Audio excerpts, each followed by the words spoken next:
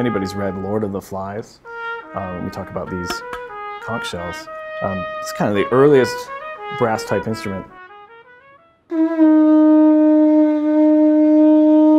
And what these instruments were used for in their earliest state is to signal and send signals across long distances because it was really loud.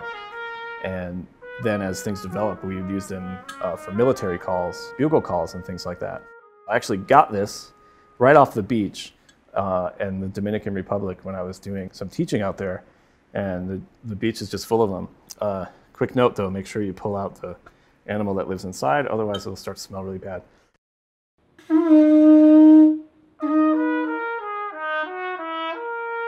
I'm Andrew Stetson, and this has been a quick note on the trumpet.